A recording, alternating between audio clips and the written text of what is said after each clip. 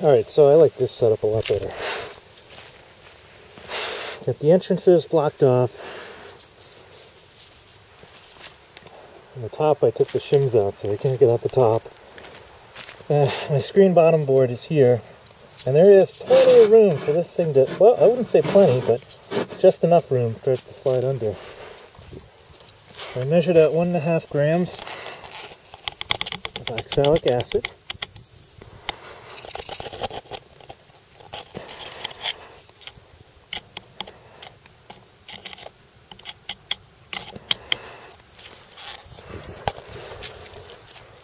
Let's see where we're at here.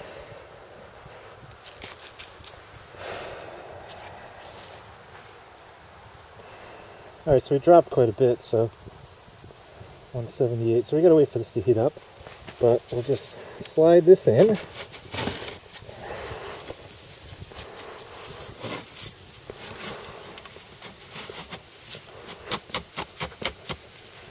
little bit of a tight fit. Let me see if I can close out a little bit more.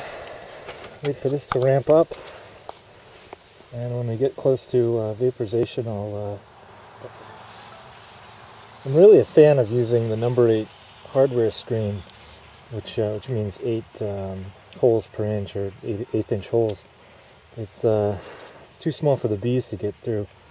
So having it on the bottom there is great because I can do this vaporization treatment, and they can't even get out of the hive. So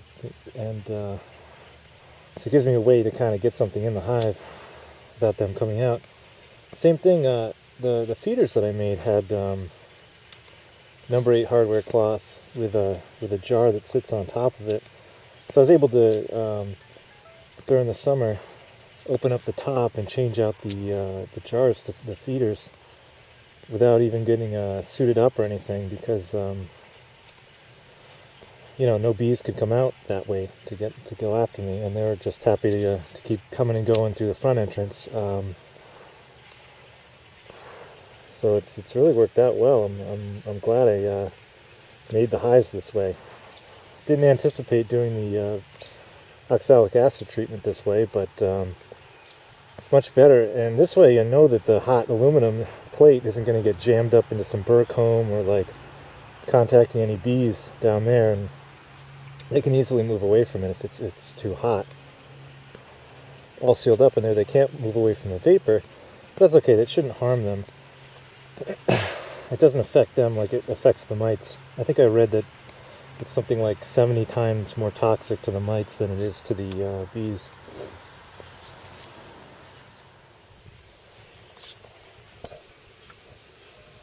I don't think it'll hurt too much if I just kind of pull this out a little bit if I can. See what we're doing.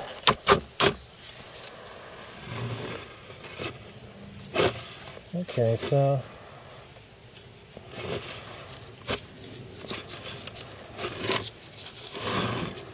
not quite melted yet.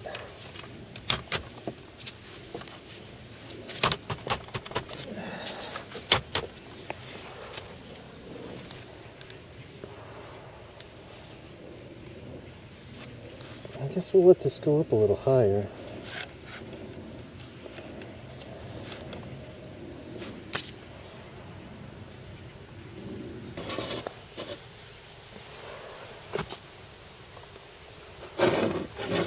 I'm seeing some vapors. That might be some oxalic acid vapors, but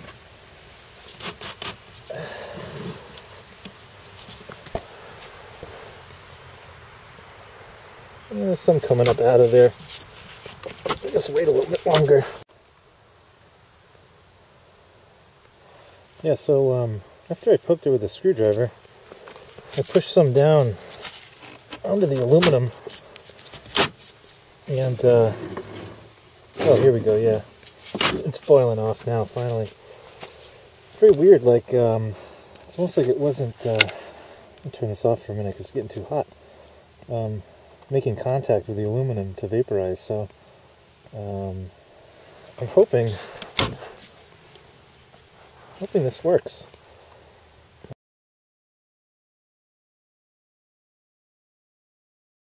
I don't know. I think maybe it was coming up to temperature, and for some reason it's just It needed a little bit to melt to make contact and transfer the heat. Otherwise, maybe it was vaporizing off the bottom layer and then leaving like I don't know. I don't know why. It's acting very strange.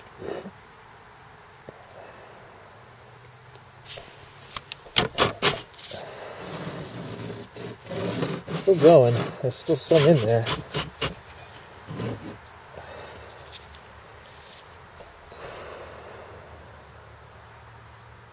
So what I'll do is when we're done here, I'm going to pull this vaporizer out and wrap this up. I'm going to leave this board in here because I want to count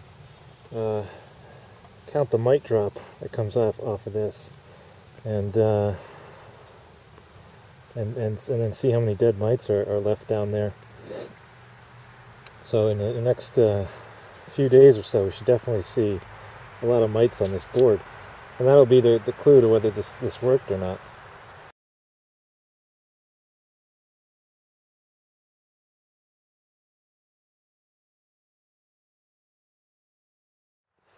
I guess that's it for this video. I'm going to let this cook off as much as it will, and then that's it. Took way longer than I thought. Hopefully the next time I do this, all the bugs will be worked out. And I still got to treat this hive over here.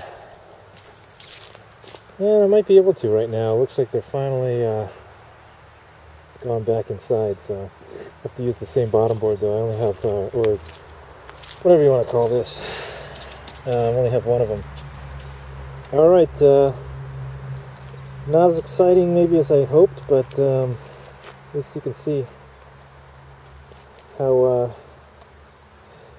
I fared. Let's take one last look.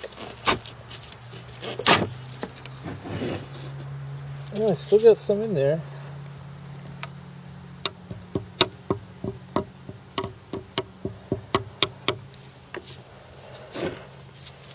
I guess we'll turn this back on. I don't know.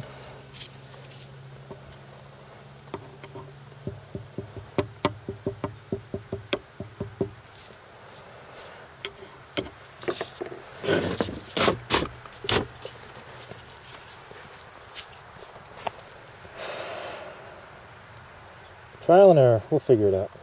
That's it for this time.